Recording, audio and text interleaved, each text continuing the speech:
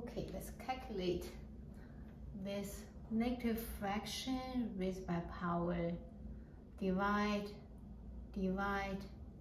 Seems very annoying, right? So let's find the easy ones to do first.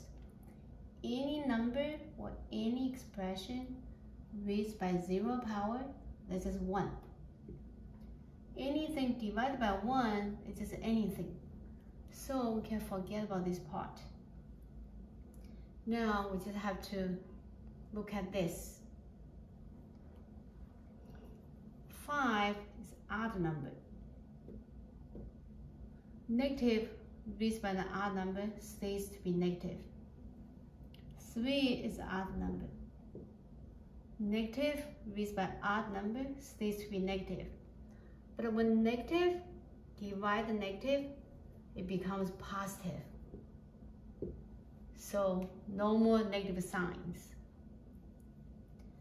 Now, division of two same base, right?